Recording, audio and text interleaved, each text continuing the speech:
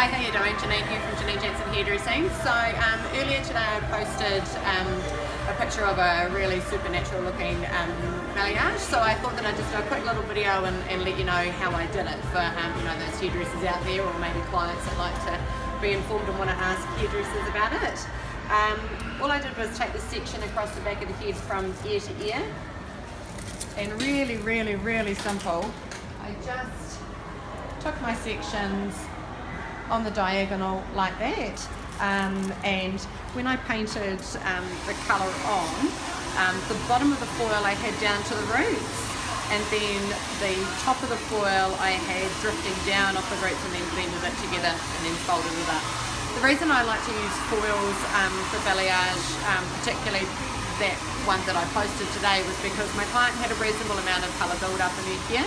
So by using the foil, it helps the colour to process more and it will lift further.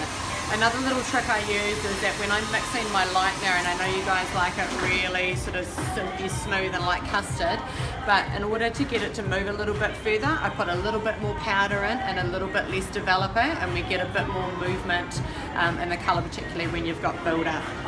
Then when it came to the side section, same thing, I just sectioned through the temple and I just stuck with that angle for the balayage there. So just showing you on this side here. So take your section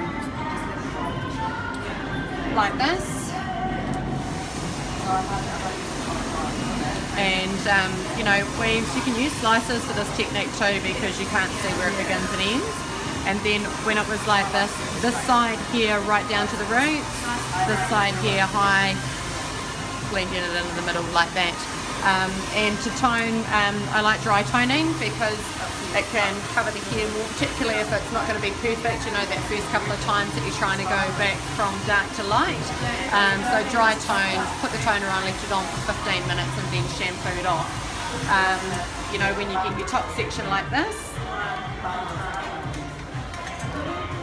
we've got the part there, I never take it all the way through there. I just take a thin section out there like that, and I call that a veil, and that falls over the top, and do the same thing all the way around the head. So it's really quick, and it's supernatural looking. So if you guys do have any questions about what I do and how I do it, then just flick me a message. Otherwise, I'll see you guys next week.